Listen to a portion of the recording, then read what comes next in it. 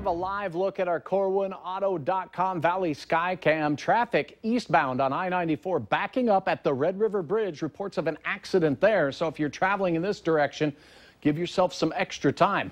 Certainly not caused by weather today in the Southern Valley. It's just been delightful with the temperature of 69. We're still at our high so far for the day. Winds are a bit breezy from the south, gusting to 24 miles per hour. Moorhead right now, a mild 66 degrees. In Grand Forks, we have some darker clouds looming overhead, 57 on the thermometer, so a little cooler there, with winds from the north at about 15 miles per hour. Noticeably cooler along northeast portions of North Dakota, while we saw a lot of 60 to near 70-degree readings in the south. But we have changes taking place right now. Let's get to the radar and show you cloudy everywhere. And it does look like a band of showers that has been quite persistent in the northern valleys, just now sneaking up into southern Manitoba. But it's this activity to our south that is pushing into our southern counties as we speak, and this will bring a chance of rain. So if you're in Langdon, Walhalla, showers are just now exiting your area. We'll have a chance at sprinkles, but by and large, things will be improving as far as the rainfall goes heading into your evening. But this is what's coming for our southern counties. Look at the oranges and reds. Heavy showers of rain pushing along the South Dakota border at this hour. Ellendale all the way out towards your neighbors just off to the west here. We'll see that chance in Forbes of some scattered showers of rain even as we speak.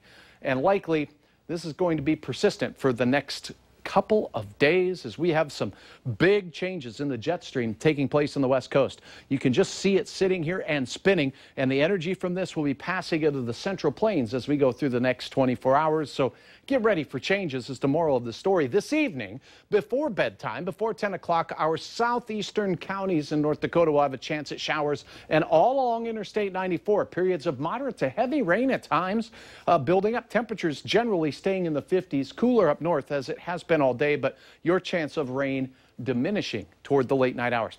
As we go through, and rain starting here after 8 o'clock at night, closer to 10, we'll have periods of rain during the overnight hours, and by daybreak, we'll have a few showers across portions of central and western Minnesota, but by and large, it'll be quieting down for many of our North Dakota viewers. Light winds, but they'll be from the north, and we'll start off with temperatures in the 40s and 30s up north with clear skies. It's going to be a dry day, but gusty north winds will make it feel a little blustery for all of our northern communities. Midday temperatures rising to near 50 with the rain in our southeastern counties only. Otter Tail towards Wadena and Hubbard counties seeing a chance of sprinkles, as will Grant. This should dry up in the afternoon. It looks like a dry day part forecast for Fargo, Jamestown, and Valley City, as well as Lisbon. But temperatures have a chance at mid-50s again, above average, but with the winds, it will feel cooler. Here comes the cool punch of air as we head into Wednesday night, and that'll bring another chance of showers of both rain and even snow as we head into Thursday. Rainfall amounts over 1/4 of an inch possible in isolated locations where those heavy showers or even rumbles of thunder persist. And then as we carry you through Thursday's forecast, here comes the cold air with a band of snow. Could accumulate a little bit out to the west, and temperatures will slip on down into the 30s and 40s across the region. Snowfall amounts could be an inch or so in spots, mainly out to the far west. So your planning forecast for tomorrow, 40s up north and out east, but a chance for near 50-degree weather down to the south in the afternoon. But if you get in that rain pocket, it'll be a little too wet to hit that 50-degree mark in places like Sisseton and possibly Fergus Falls. Cooler weather in Fargo, 45, and it does look like a chance for some showers of rain, maybe mixing with snow. Chance for spotty flakes, but no significant accumulation on Friday.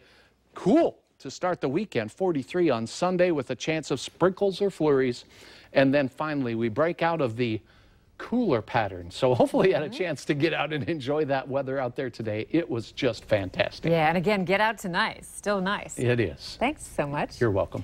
Why Campbell's Soup Company